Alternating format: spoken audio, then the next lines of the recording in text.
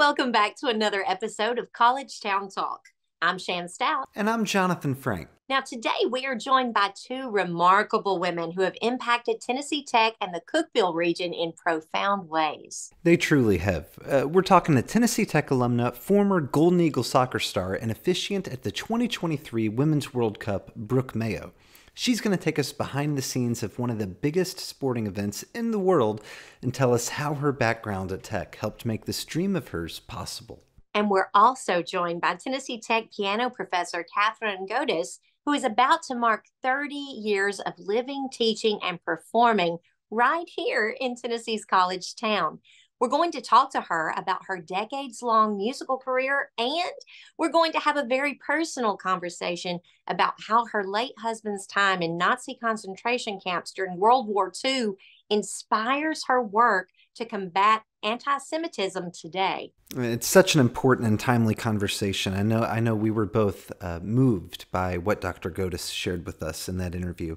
But up first, it's our conversation with Tennessee Tech soccer alum and 2023 Women's World Cup officiant, Brooke Mayo.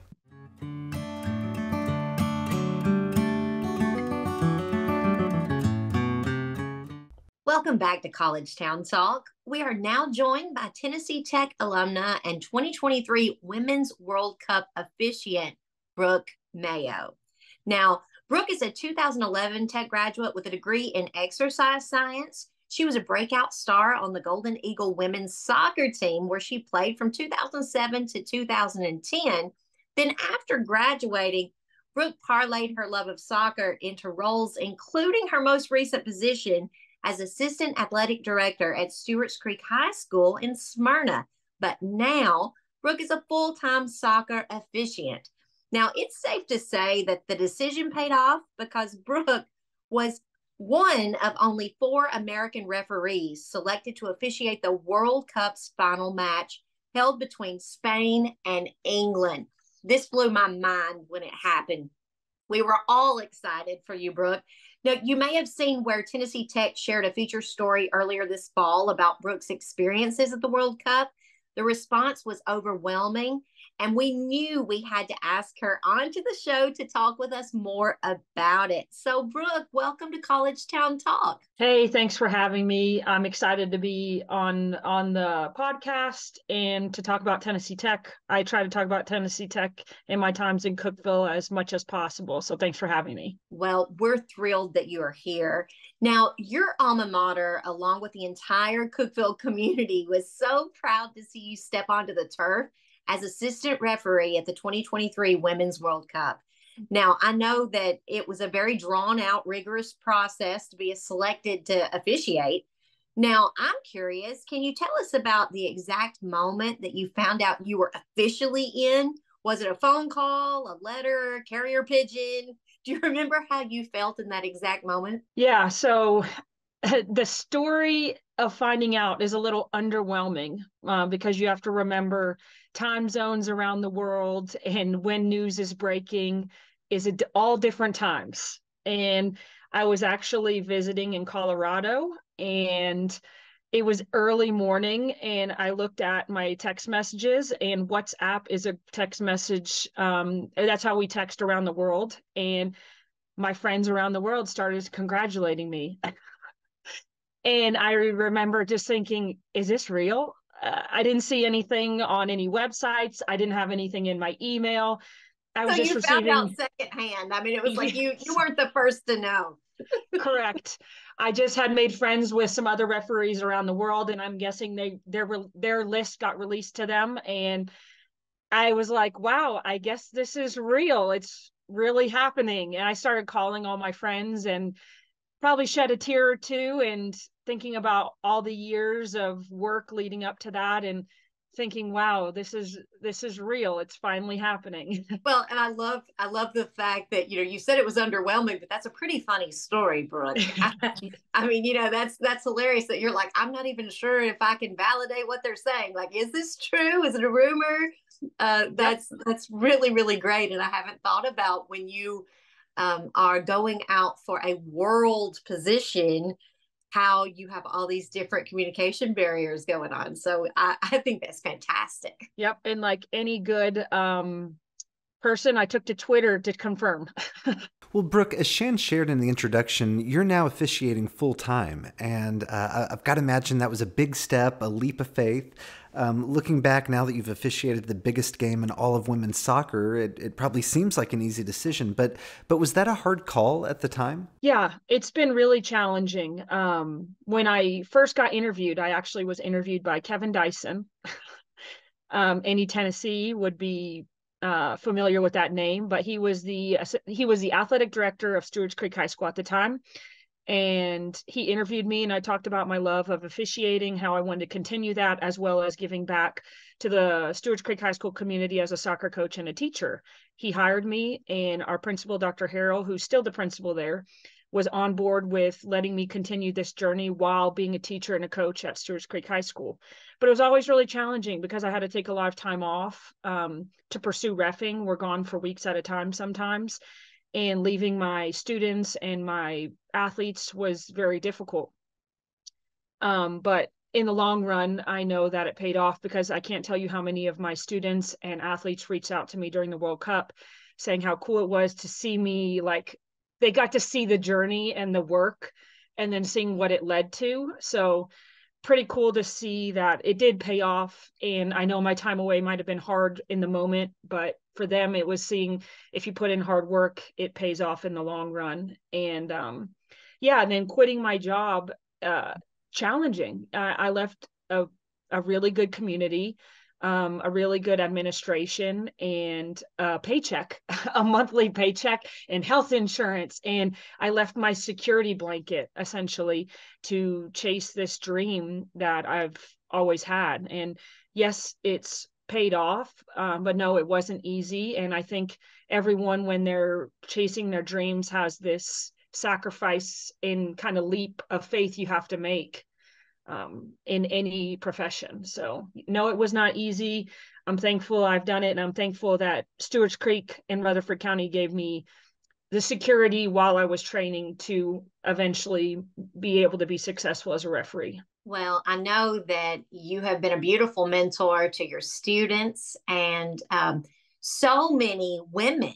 I mean, I remember that moment, when we received the information that you had been appointed. We thought, oh my goodness, this is such an honor. It's such a big deal. We felt the weight of that. And I think that you probably are a mentor to so many young girls that you may never meet. And I think that's just lovely.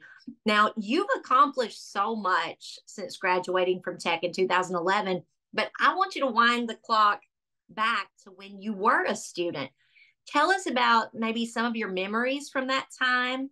I hear a rumor that you even performed stand-up comedy at the Backdoor Playhouse. Is that really a thing? That's really a thing. Thank you to Andrew Smith for setting those open mic nights up, and thank you to my teammates for kind of pushing me. I was in band all throughout high school, and I was a drum major, and I had to commit to being a full-time athlete and student at Tennessee Tech, and I kind of missed being on the stage. And when I saw those flyers popping up, my friends kind of encouraged me to sign up, because I guess they thought I was funny. And it paid off. I mean, looking back at those times, I was on the stage with Jake Hoot. I was on the stage with Corey Wheeler. I was on the stage with all these other people in my community that were impactful and telling jokes or poems.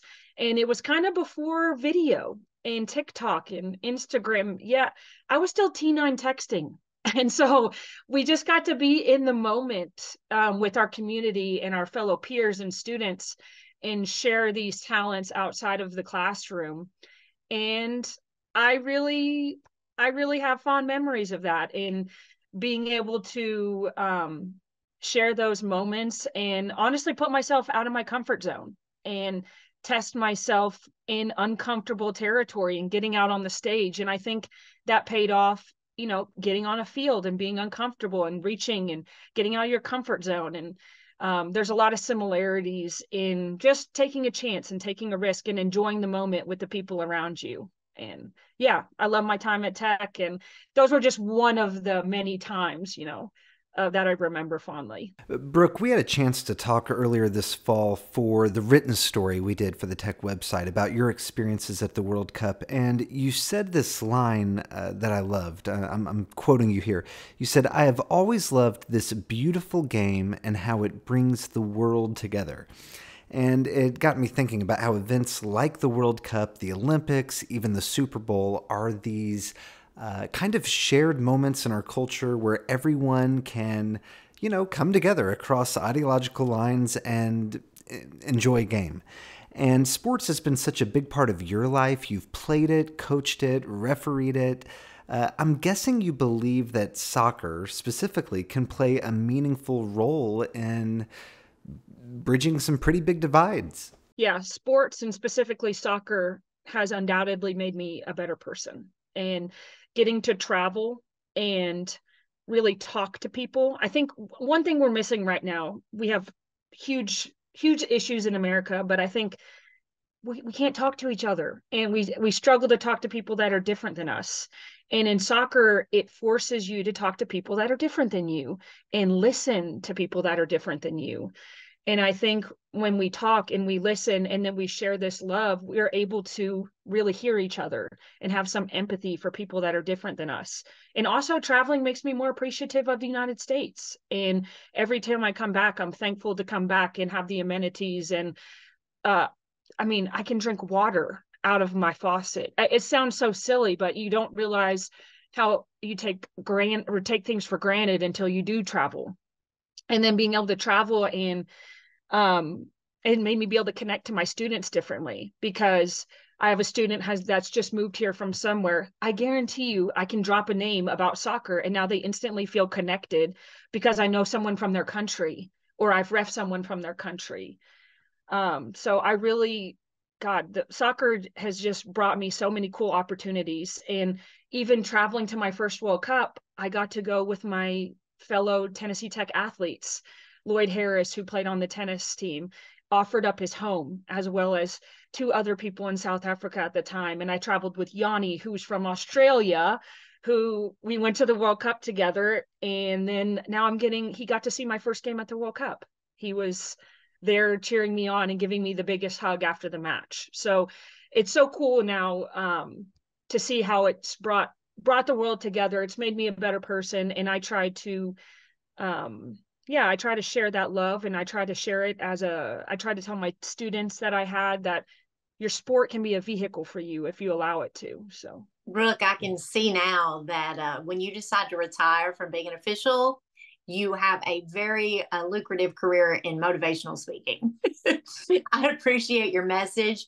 I appreciate your view it is a global view. You now have a global view and a global impact because you can relate to even more people across the world. And you're using that as a tool and a resource for you to grow as a person and to help them grow. I love everything about your message. Now, finally, Brooke, I really hate that this interview is coming to an end because it's been a wonderful interview. I appreciate your time. But we like to end each interview with the same question.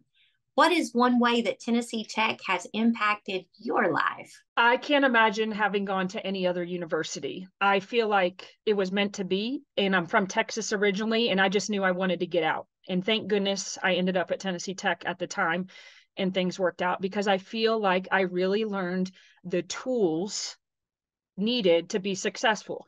Not only did I receive like a good education in the classroom, but like my professors just taught me how to be a good person and how to make relationships and have relationships with people. And I feel like all of these little life lessons I learned, yes, the classroom was good, but also just the relationships I had with my professors and the tools that they taught me allowed me to be a successful teacher, allowed me to be a successful referee, a successful administrator. And I'm really thankful for my time at Tennessee Tech. And I feel like I have friends all over the world because of Tennessee Tech. And I also have skills that'll make me successful in any avenue I decide to pursue. Brooke, we have loved this conversation. Thank you so much for being our guest today on College Town Talk. Thank you guys for having me. And I am so excited to see Cookeville continuing to grow, as well as Tennessee Tech University and all of the upgrades. Every time I go back to campus, it's just nicer and nicer. So thank you for having me, and hopefully I'll be on campus soon.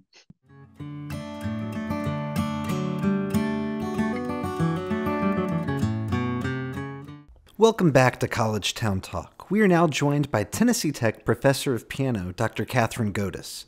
Dr. Godis has mentored and served Tennessee Tech students for nearly 30 years since coming to the university in 1994. She holds degrees from West Virginia University and a Doctor of Musical Arts in Piano Performance from the Cincinnati Conservatory. Dr. Godis was married to renowned Latvian pianist Herman Godis, a Steinway artist and artist in residence at West Virginia University until his passing in 2007. They formed the Godis Piano Duo and toured across the United States and Europe. The late Herman Godis was also a prisoner in a Nazi concentration camp in World War II. He remarkably survived the horrors of the camps and resumed his career in music after his release. Amid a troubling rise in anti-Semitism in parts of the country today, we wanted to learn from Dr. Godis about not just her musical experiences and her years at Tennessee Tech, but also her husband's story and how she honors his memory by working to combat anti-Semitism and bigotry today. Dr. Godis, welcome to College Town Talk. We're so glad you're here. Thank you so much, Jonathan, and I really appreciate this opportunity, and nice to meet you. Dr. Godis, next year will mark 30 years that you have been here at Tennessee Tech, right here in Cookeville. What does that milestone mean to you, and how have you seen the university and the community change during that time? And that's a great question. Things certainly have changed, but things change that must change. And certainly technology has changed the complexion of the university greatly. But for me, I see greater diversity among the students. There's so many more resources now for both faculty and students that we didn't have originally. But for me, one of the biggest changes is that the School of Music is now a separate entity. It's a part of the College of Fine Arts. Originally, we were part of the College of Education. And someone like me, who's primarily a performer, I felt like that wasn't the greatest fit. But now that we're a separate entity, it has really remarkably changed. We do things that are more concentrated on musical development, performance, education. And we've also added so many more degrees, which broaden the perspective of the students that we attract. We have a new degree in which is really exciting, in audio technology, in theater. We also have a new degree, the Bachelor of Science, with a music concentration. And originally, we basically had the performance degree or education. But now we attract students who are not necessarily going to be performers or educators, but they're passionate about music and they want to combine that in their overall education. So it's exciting to work with students from different backgrounds. I still have my bulk of performance majors, of course, but it's just a more exciting environment to work in and to use my talents to reach out to these students. So those are, the amazing changes. But Tennessee Tech has always been a great university, but now I think it's even greater in that we see more diversity and more types of students, and it's just a more exciting environment. Dr. Godis, you've obviously impacted many lives in the years you've been in Cookeville, and we reached out to one of those people in the course of preparing for this interview, and that is your colleague and friend Josh Davis, who is also an accompanist, for our listeners, an accompanist here at Tennessee Tech. And Josh said this, I'm going to quote here. He said, "It is impossible to put into words the profound impact that Dr. Godis has had on me, both musically and personally. She's not only been a huge musical influence in my life, who offered much-needed guidance throughout my teenage years, but she's also a dear friend and my favorite person to collaborate with. Her passion, artistry, enthusiasm, and love for music and the arts will continue to inspire me and stay with me throughout my life." What does it mean to you to hear tributes like that from people you've impacted in your time here at Tennessee Tech? I know there are so many others who could give similar messages. That was just one of them. But what does that mean to you when you hear messages like that? It's overwhelming. The greatest joy for me is to see my students succeed. You know, I work one-on-one with students in the studio, and we have a special bond, you know, that one-on-one teaching. And to see a student develop both as a musician, as a pianist, technically and musically mature, that's the greatest joy. And when I see a student years later, and see their success, it's the greatest joy in my life. There's no question about it. Josh, of course, was an amazing student. I worked with him all through junior high and high school, and then he was a student here at Tech, an amazing talent. And now I'm so thrilled that he's an adjunct faculty member here. We collaborate as a duo piano team, and he's really a spectacular pianist and a wonderful friend. And I deeply appreciate his words. It means so much to me as a teacher, for sure. Well, you are obviously well loved at the university, and we appreciate what you do. But let's get to a deeper level today, because you have an interesting story to share. Now, we've seen disturbing headlines in parts of the country and across the world in recent weeks about anti-Semitism. Now, sadly, the Anti-Defamation League reports a dramatic increase in anti-Semitic incidents in the U.S. over the last month. I know this issue is deeply personal for you, given your husband's story. Can you tell us more about him, his background, what he endured in the Nazi concentration camps, and then on the high note, how you ultimately found each other? Yes. Well, Herman was a young upcoming pianist in the beautiful city of Riga. His mother was a concert pianist and a wonderful teacher. He was a young man studying in Paris during the summer of 1938 with the great pianist Robert Casadessus, when he heard that Hitler was moving into the Baltic states. So Herman returned home to be with his parents. And as we now know, the Nazis moved in very quickly on the Jewish community, middle of the night, knocked on the door, broke in. His parents were taken to what's called the Riga ghetto, as was Herman. And the Nazis took over everything in their house, paintings, his beautiful Bechstein piano. And his parents survived several months in the Riga ghetto.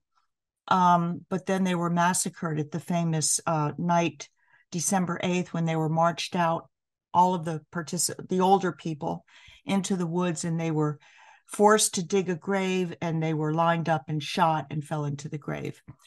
Herman was younger, and they didn't pick on the younger people, but he was sent to concentration camp, Buchenwald, and that began his 4-year internment in concentration camp.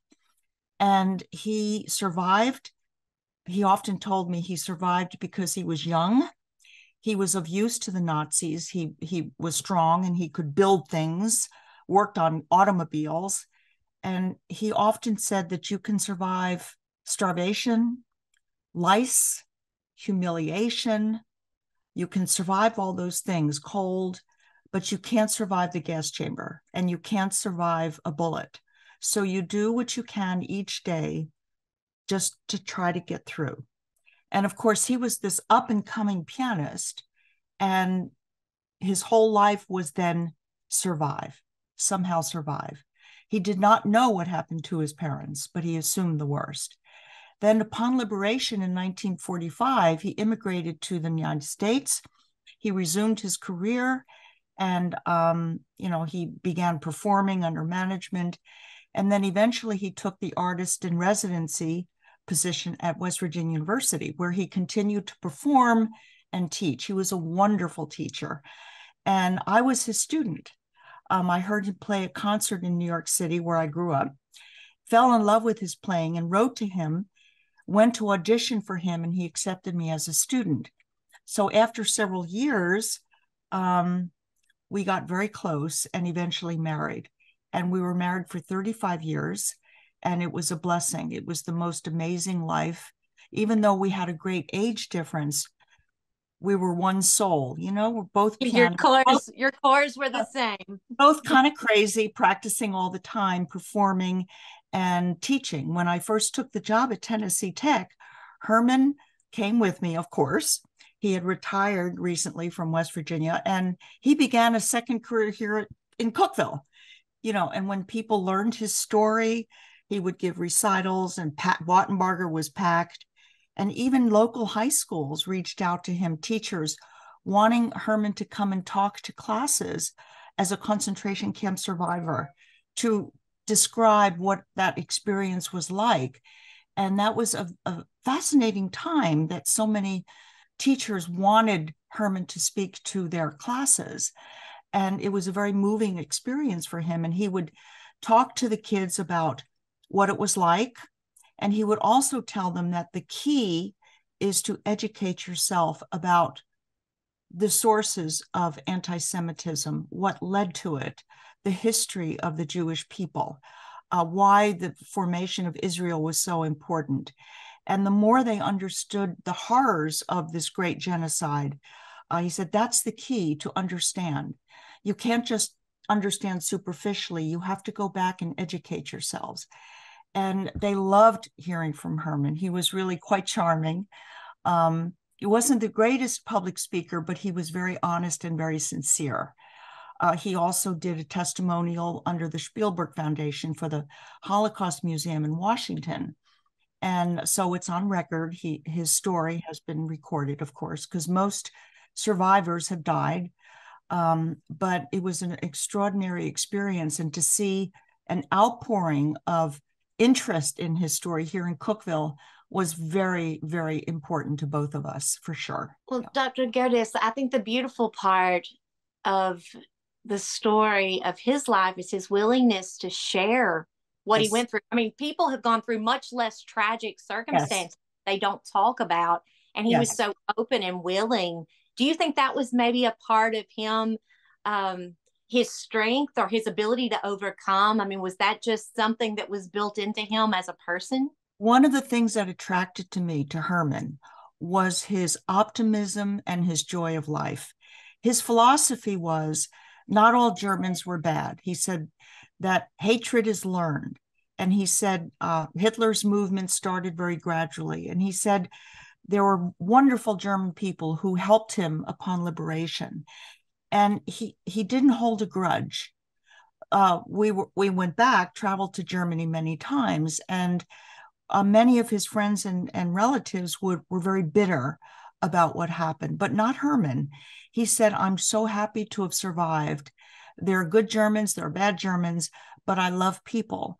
And he was just going to enjoy life to the fullest. And he embraced that. He loved to play tennis. He loved good food. He loved good wine. He loved to live life. He just took each day as if it was a new experience for him. And I think his artistry grew because of this strength in him. His playing was so communicative. When he played from his soul. And I think that's why people loved his playing so much. He really communicated through the piano. That goes deep. That you just don't learn that. That comes from within. And so the thing that drew me to him was this optimism, this joy of life. I tend to be very, I'm a very stressful person, and sometimes I take life too stressfully, and he would always be a calming effect on me. And I miss that terribly, as I'm sure that can happen. But he was a man who lived the good life. He lived life to the fullest, and he gave back to his students. He was a wonderful teacher, and I was just so proud to have shared my life with him. It was a special gift for sure. That is such a beautiful and moving story, Dr. Gerdes. I want to ask you, for college students here at Tech, other students today that might be listening to this, they are, they're learning history. They're taking in all that's happening in the news right now, including the unrest in the Middle East, and they are forming their own values and figuring out what they believe. What do you want them to know about anti-Semitism and other forms of prejudice? That's a great question, Jonathan. And I teach a lot of class piano sections as well as my private students. And very often I try to talk to the kids outside of just piano. I try to tell them about history, and occasionally it comes up about my husband. And when I tell them a little bit about Herman and concentration camp, I'm always amazed at how little the students really know.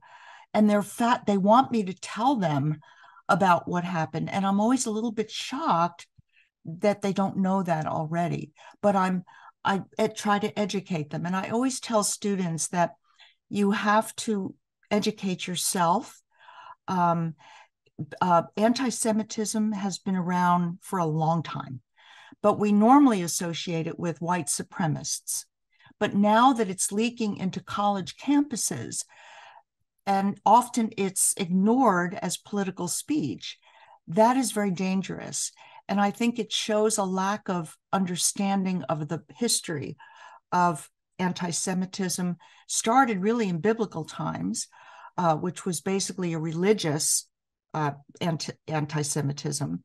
Then it eventually became ethnic and racial anti-Semitism with Hitler. And of course, it still pervades our society, unfortunately. But we also see hatred to Black people, to Muslims, to gay people. And I always tell students, don't believe what you hear on the internet. Be careful what sources you take your information from. Young people are very susceptible to their environment. And if they grow up in an environment which preaches hate against a certain people, I tell students, you have to go outside of that environment and you have to trust yourself to educate yourself. Don't believe everything that you hear. Dive deeper. Do some research on your own. Go to the Holocaust Museum and see firsthand. There are Holocaust deniers. All you have to do is go to the Holocaust Museum or research it and find out for yourself. These deniers are telling you a lie. And that goes, I believe that children in school need to learn about the Holocaust. They need to learn about anti-Semitism, about slavery, what is at the root of, prejudice against Black people, and so on. And I think the more students trust their own morality and education and brain to do their own research, they will make their own decisions. And I think that is the key. That's important. And to always remember that we're all humans, we're all a part of this world, and that we all come from different backgrounds. And, I grew up in New York City, so I grew up in diversity. I grew up with also, now a lot of our students are from small rural towns, and maybe they're not exposed to the diversity that I did, but at the university they are. And they need to embrace that diversity and figure things out themselves. That's important. Well, thank you for that, Dr. Godis. Now, we like to end each interview with the same question. What is one way that Tennessee Tech has impacted your life? Oh, wow. Well, it was a dream job. I had just finished my doctorate at CCM, and I started to apply for piano professorships. And I had several interviews, but Tennessee Tech was the one that I accepted, and it changed my life. It gave me an opportunity to not just teach piano and perform, but I have a lot of other talents. Like I love giving speeches. I love organizing events. So since coming here, I started the TTU piano competition, started the BSO pre-concert lecture series. It gave me opportunities to teach history, which my approach to teaching is a very comprehensive one. I want students to understand the history of music, the form, the theory behind it, the performance practice. And Tennessee Tech really gave me that opportunity to spread my wings and do so many things while remaining at the core a pianist and a teacher. But I have loved being in Cookeville. I've loved being embraced by the people of Cookeville. I still miss New York City. It's still in my blood, but I do enjoy it so much. And I think it's a beautiful, beautiful university. And it's been a wonderful opportunity for me to do all the things that I've always wanted to do. Well, Catherine, thank you so much for your time today. I was personally excited about your interview because I have a background in classical piano. Oh, okay. And I don't know if you're like me, it was almost therapy for me. It's almost like being an athlete because I would practice like 18 hours a week, and it kind of takes you out of your own mind and puts you in this creative space where you have to just focus on one thing. Yes, yes. I loved that about it, and it was very useful to me. And a lot of times that's how I manage stress is through music. And so I just appreciate that the arts are still thriving and alive and well, and especially in our community in Cookeville. So thank you for what you do. Thank you so much for being our guest today on College Town Talk. Thank you, Shannon. Thank you, Jonathan. I do appreciate it. It's been a pleasure. Thank you, Dr. Godis. And for our listeners, you can learn more about Tennessee Tech's School of Music, including Dr. Godis's classes and upcoming recitals, by visiting tntech.edu/music.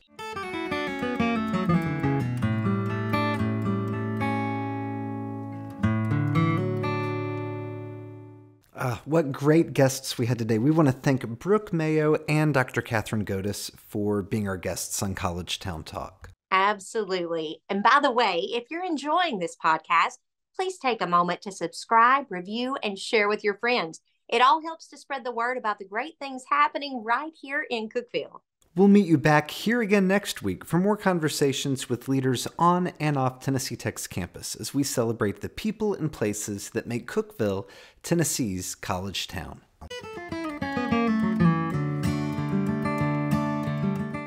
College Town Talk is presented by Tennessee Tech University in partnership with the Cookeville-Putnam County Visitors Bureau.